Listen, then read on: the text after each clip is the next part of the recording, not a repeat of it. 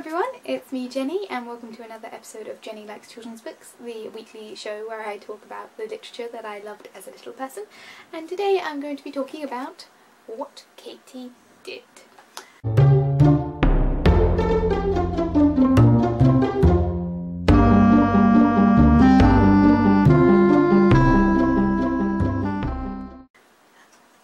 So this book I didn't actually read until this project to reread all my children's books because the title scared me.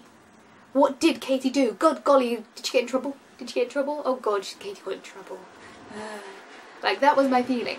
Like, I was terrified as a child. Like, I was scared of the dark, I was scared of a lot of things, but the main thing I was scared of was breaking the rules and getting into trouble. So what did Katy do?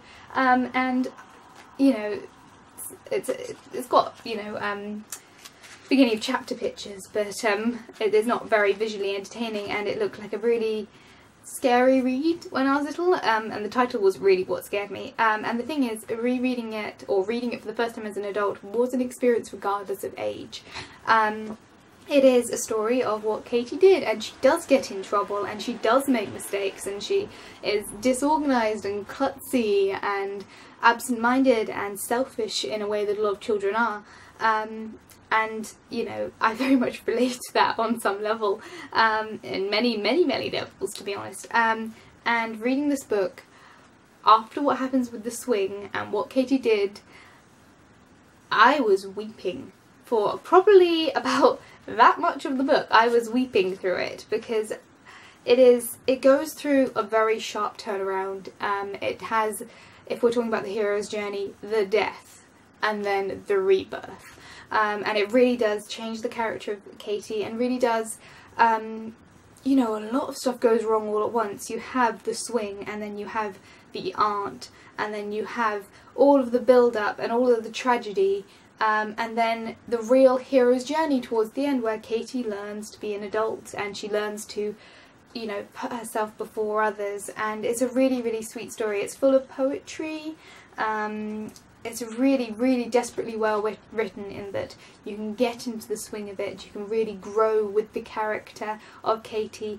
I love the family and how all of the characters interact, and it does, anyone who's had siblings kind of knows how it feels to have this many siblings and kind of to know everyone and yet not know them. And to, you know, in this book, in this case, it takes a tragic incident for Katy to really grow and understand and start looking at people without seeing them as an object, and start seeing them as people, and start actually putting herself after others and putting them first. And yeah, it's just an absolutely fantastic classic book. I would 100% recommend people read it.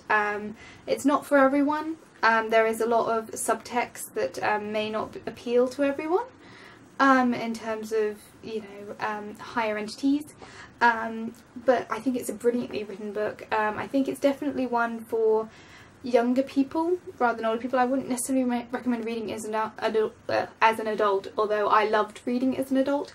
But I think if you are an older child, it's definitely a very emotive story that I think helps people to see other people. Anyway, that's my review for What Katy Did. It's very well written, it's very funny, the story is very well told, it's very real to life in many ways, and the way that they interpret children and the growing process and everything is very well done. It's very well written. Anyway, there we go. Thank you all for watching. What's your favourite book that made you really emote as a child? Did you have a book that made you physically sad other than Harry Potter, because we all cried while reading the last book of Harry Potter? You know it. But any other children's books that you remember reading as a child and really getting that emotional, like, your heart goes out to the characters feeling. Yeah, there we go. Thank you all for watching, and I'll see you guys all next week for another episode of Jenny Likes Children's Books. Bye guys.